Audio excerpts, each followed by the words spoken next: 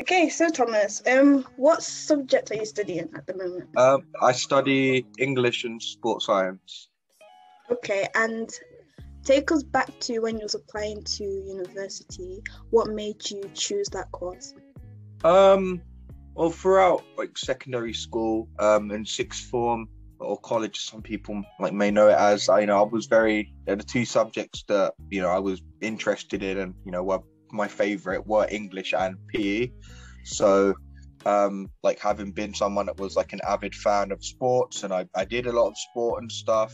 Loughborough was sort of a natural choice for me, based on like all the stuff I'd heard about their facilities, having been to the open days and spoken to staff, and just other students really. They kind of sold it to me from there. Loughborough was the only open day I went to, and I knew after that I didn't really want to be or choose any other uni, so to speak. So yeah, just an international reputation for its sporting excellence, its facilities, as well as its student experience as well. Were all kind of like leading factors into why I chose Loughborough. Okay. Could you tell us a bit about the UCAS process? Like how do you actually apply for UCAS first of all? Can you This is really bringing it back. So UCAS, basically, I had a great deal of help from my sixth form at the time. So you'd you go on the UCAS portal, you'd have obviously like a login and everything, and you'd start working on your personal statement. And in mind, you kind of know like where you want to go, but you also have a few other choices as well. So like for me, I had obviously Loughborough as my firm choice, and I think my insurance was Bath. But yeah, so you work on your personal statement to try and make yourself as sort of like desirable as possible by these universities, and then you like submit your personal statement, and then you kind of make your five choices. So you have your firm choice, your insurance choice, and then sort of three others as well, just in case you don't get the sort of criteria grade wise for the firm choice. You at least have some options to fall back on. Thank you. What tips can you give to students actually doing their personal statement? Don't try and overcomplicate. That's one tip I would give just for anything really. Like as far as a personal statement goes, don't try and overcomplicate it. Don't try and make it sound sort of like overly like convoluted with a lot of fancy words and stuff, because a lot of institutes, it's almost like you're writing a CV for a job, but they'll kind of see through that. So try and keep it authentic, try and keep it true to yourself, because it's meant to be a personal statement. So it's meant to like possess like personal elements and components of it. So it's meant to be something that sounds like you, because you want these universities and these institutes to kind of get to know you as best as possible in sort of the word limit you have within the personal statement. So if I could give one bit of advice for anyone writing a personal statement, it was try and keep it true to yourself, and just don't overcomplicate it, because it may not sound as fancy or as just sophisticated as you may prefer or think it should. But honestly, it doesn't even really need to be. It just needs to sort of be true to yourself, and institutes and universities looking at it will just be able to get to know you that way. Great.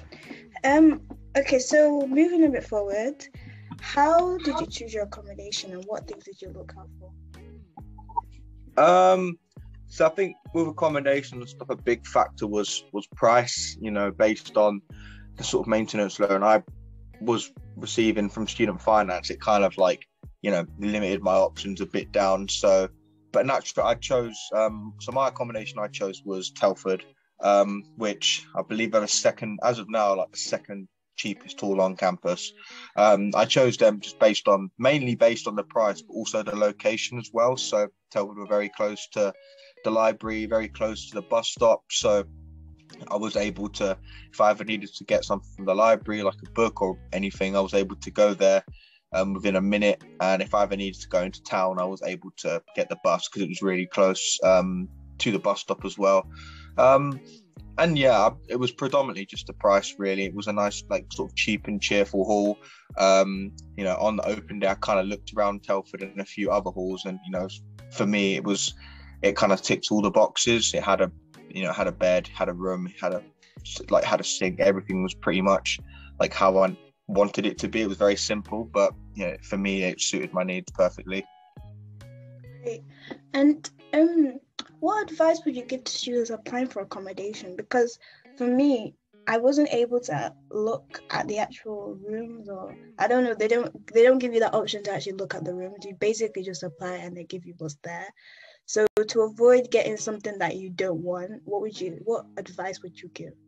I'd say if you get an accommodation or a hall that you didn't really, consider, didn't really want, I'd say first off, don't be disheartened, because every sort of hall is special in its own way, But I guess for some people, it may come down to like a few other things. So they may have preferred somewhere closer to their lectures, or like I said before, closer to the library, or just cheaper in price. So I'd say if you get a hall that you don't really want, I'd say don't be disheartened. But if you obviously want to change it and able to change it, I'd say go speak to the student accommodation centre, try and explain your situation. Either say like, you can't really afford it, it's not what you're looking for. Are you able to sort of like change it? And they'll try and give you something similar. So there's like a few halls that are very similar in like price and stuff, because they're like essentially they offer the same sort of thing. So I know Bakewell and Rigra are very similar in price, because they essentially offer like the same sort of thing. So yeah, if you're not able to because you're not able to look at your room, so you kind of judge like the sort of quality of the room by the price and stuff. So I'd say just try and do as much research as possible, and if you don't get the one you want, don't be disheartened, because I know like someone that got a room in Elvin when they were looking for Bilmo, and then they really ended up enjoying Elvin. So and just remember, it's only for 1 year as well. Like, you don't have to commit to that hall again next year. You can move to a different hall, you can even move off campus. So yeah, I'd say don't be disheartened, because whatever hall you end up in, I'm sure you'll have a great sort of student experience and a great freshers experience as well, during your first year at least. Thank you. So you just mentioned freshers. Tell us a bit about your freshers week, or like let's say your first 2 weeks at university. How did you find it? And what advice would you give for students, like activities to do during those 2 weeks? Yeah, so with Loughborough sort of being the only university stuff like students' union to run sort of a 2-week freshers fortnight, I didn't really know what to expect. I thought, would it be good the first week, bad the second week? Because obviously Loughborough start quite late in the year compared to other institutes. So obviously a lot of my friends are going to university. I was hearing about their freshers, they were saying all this, so I kind of from there had like maybe a few expectations and kind of what I could imagine it would be like. So I'd say my freshers was pretty good. It was obviously, the first time I'd sort of lived away from home.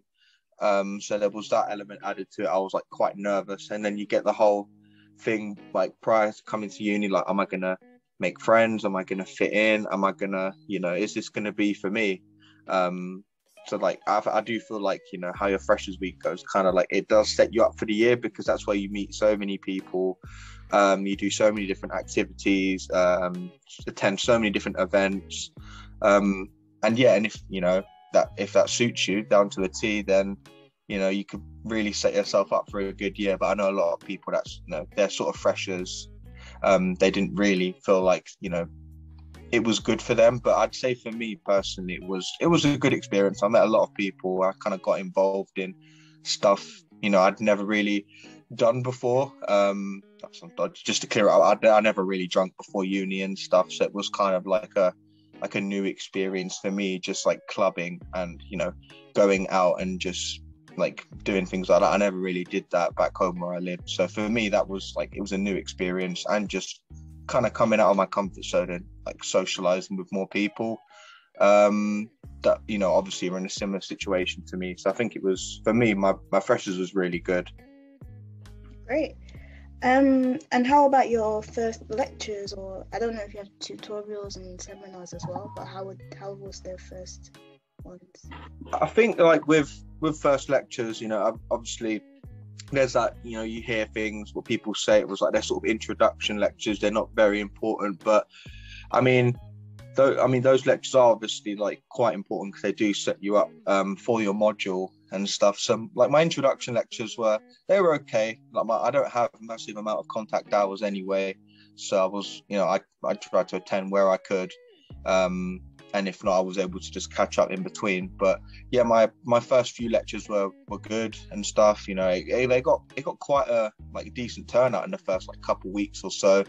Obviously a lot of people, like, because it's freshers and stuff in first year, may feel like they don't need to attend. But for me, if you're going to attend like any lectures, really, like the first few lectures are sort of the important ones because they obviously outline the module and go through everything like assessment wise and criteria wise. So I think my first few lectures were good, and it helps me meet a lot of people that way in just sort of, you know, like an academic environment rather than sort of like a social you know, sort of like nightlife environment. It was nice to sort of meet people in my course and talk to people in my course.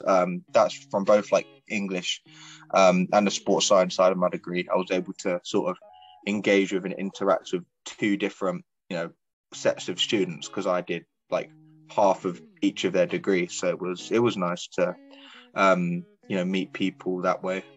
Okay. Did you find that your lecturers had like expectations that you wasn't ready for? I don't think so. I mean, they had expectations. I think all lecturers naturally have expectations of students and stuff because obviously they're trying to lecture you or teach you the content and stuff. So they kind of expect, you know, a certain maybe level of engagement and like attendance as well and stuff like that. But I mean, I don't think they had any. I mean, it's hard for them to have like individual expectations for each student because obviously they're a lecturer, so their job is to sort of you know, lecture and cater for a large group of students rather than, I guess that's where it comes down to the tutorials and the seminars. Then they're able to have sort of their own sort of smaller expectations because they get to know you on a more personal level, and then vice versa. You know, it's very difficult to sort of engage the lecturer in a lecture, but when it comes to seminars, workshops, tutorials, smaller sort of you know, allotted study times, it's easier to ask some questions and get to know them there. But I don't think it had any sort of big expectations or unrealistic expectations upon starting because, you know, they know we're in our first year. This is the first time a lot of us are living away from home, so I think like topped off with first year not actually counting towards your degree. I think they're sort of like, you know, trying to ease you in. So when it comes to your second year, your third year, maybe even your master's and just future years, you know, you're sort of ready because you've had like a nice sort of not as pressured start to the academic year. Mm-hmm. Okay, that's interesting. So to finish this off, for those who are not sure about coming to university, can you tell us why it is a good decision to come to university? So I missed the last bit you said. Can you repeat the last bit? Can you tell us why coming to university is a good decision? Yeah, so I feel like, you know, obviously if you want to try and, you know, open as many doors as possible, and, you know, like learn more about sort of the person you want to become, I think going to university is really good for that because, you know, obviously you choose your course and stuff when you're 18, and essentially, you know, unless you change courses or university, that's sort of you for the next 3-4 years, depends on how long your course is. So I think as far as why university is good, I think, you know, because you start university, you may have no idea what you want to do when you you know, graduate and whatnot, but I feel like, you know, your university experience kind of helps you determine that and decide that. You sort of work it out on the way through, you know, the people you meet, you know, the sort of activities and stuff you engage in, the connections you establish. I think it all helps contribute to the sort of person you'll become, like leaving university. So like I started university, like obviously being very keen as far as sports goes, and doing a lot of sport and like actually being an athlete. But like since then, like due to just various different reasons such as injury and other circumstances, it's sort of, that's not like who I'll end up graduating to be. I'll end up graduating to be like something else. So I feel like attending university is really good if you want to try and figure out what you want to do with your future. And it, like I said before, it keeps as many doors open as possible, because when it comes to applying for future jobs or internships or anything along those lines, you sort of have like a recognized qualification from a university. You have your degree, and especially when it comes to Loughborough, that reads really well, because we're internationally renowned for a lot of things such as sports, engineering, and like medicine and stuff like that. We're very famous when it comes to those things. So yeah, if I could say one thing about university and why it's a good decision to go, it's sort of it opens more doors, and that's always the best thing in life, because obviously it's hard, some jobs are hard to come by in certain areas and fields, so you want to try and give yourself as good a chance as possible in succeeding in life and progressing in life and doing what you want to do after you're studying. But yeah, I couldn't recommend it enough, really. All right, thank you. So do you have any like final general advice to give? I'd say for anyone thinking about applying for university, or maybe they're a bit on the fence because of everything happening with COVID, that's completely understandable. I'd say if you don't necessarily feel like you're ready, there's no real rush. If you've got your offer from UCAS, whether it's sort of conditional or unconditional, you can always take that up like the year afterwards if you're not comfortable. But I do feel like it's always a case of the sooner the better, to really sort of get started on your sort of Loughborough journey, if it is Loughborough that you are thinking of, but just any university in general. I'd say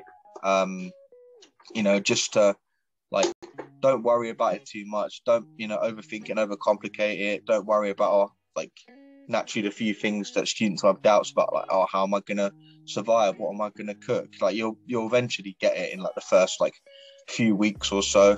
So just all of those other things that you may not be used to, or you may have potentially took for granted at home, eventually you'll work your way around them. As far as like being a student goes, I think that's a lot of what you may not realize when you actually attend uni. It's like, I actually have to do my own washing, do my own cleaning, do my own shopping. It's just things like that. But eventually you get the hang of them and stuff, which I guess for a lot of people it may not be like very easy, because they're used to sort of either their parents or their family doing it for them. But I'd say if I could give like one sort of lasting bit of advice, is just sort of look after yourself. Just try and do all the things during your day to give your sort of week/day sort of a structure, just so you kind of know what you're doing.